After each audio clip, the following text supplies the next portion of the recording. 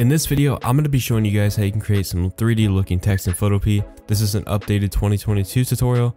This is going to be different than my other 3D tutorials, and I think this is the best yet. So definitely stick around and watch till the end.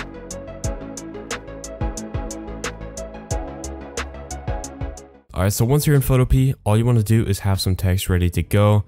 It doesn't have to have anything on it. It could just be blank text. Right here, you can see I have a bunch of crazy things going on in my text. That's just because I'm doing this for another tutorial as well. So basically, once your text is ready to go, all you want to do is click on that text layer over here on the right side. Hit Ctrl J to duplicate it. And now click on the one that's below the top one. So this one right here, it'd be the copy without the number after it. Hit Ctrl, Alt, and T to free transform it. Now you'll see a bunch of boxes popped up. Go ahead and grab one of them at one of the corners with your left click and hold shift while you drag to shrink it.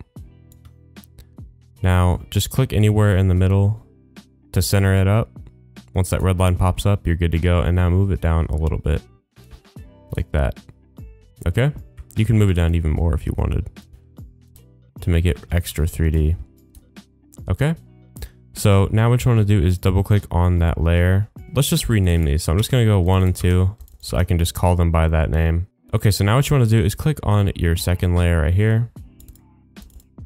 Go to color overlay and choose a shade of your text that's darker. So if it's like red, choose a dark red. If it's green, choose a dark green.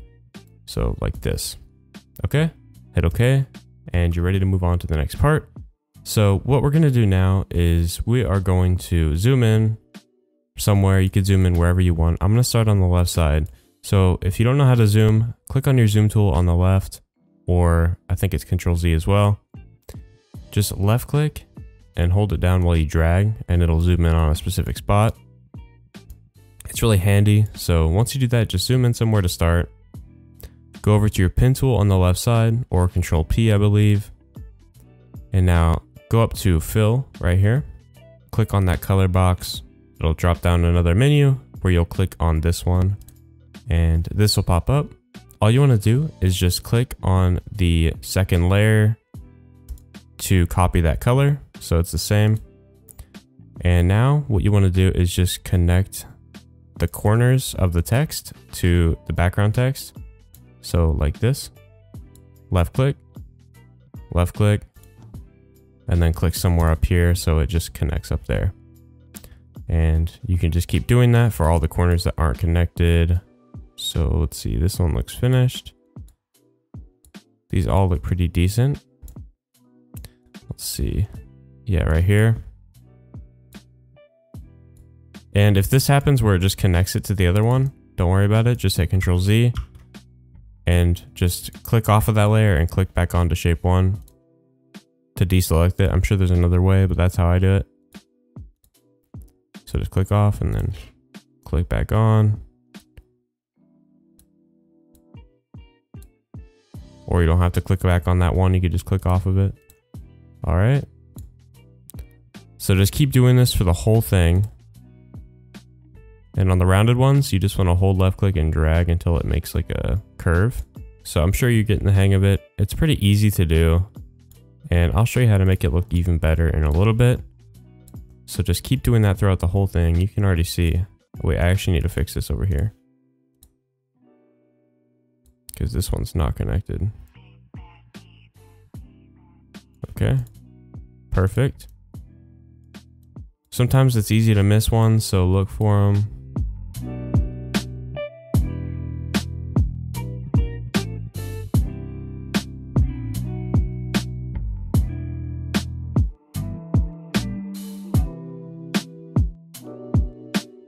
All right, we are done. So now it should look like this, which looks super cool. Now what you want to do is click on the top shape, hold shift, and then click on the bottom shape. It'll select all of them. Now right click on any of them and merge layers. So now it's just one whole layer. Now do the same thing with the second text layer. So now the whole shadow or 3D, whatever, is the same layer. So it makes it really easy to work with. And now I'm going to show you something else you can do to make it look even better. So now what you want to do is go down here to the bottom right of your screen, click on the new layer button, and you'll see a new layer popped up. Now go to your brush tool on the left side of your screen, right up here. It might be hidden by another icon, so just right click on it to see which one it is. Go ahead and click on that. Now go down here to these two color boxes and click on the top one. Now just choose as wide as you can get. Hit OK.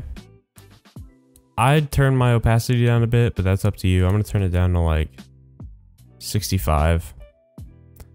And you can resize it up here. I recommend resizing it and then turning the hardness all the way down.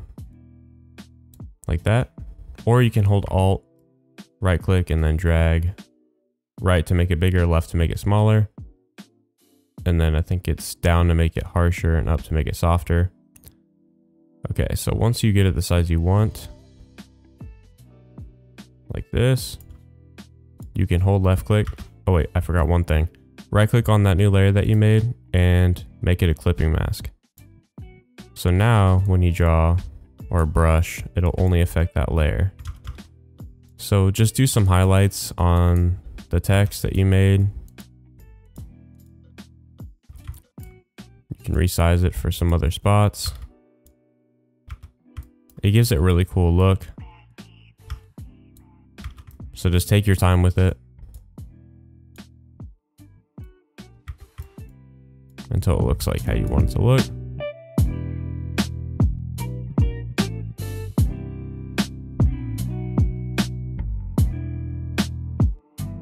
All right, so now what you can do is make sure that layer is selected and go up here to the blending options, and you can choose different ones to see what it looks like.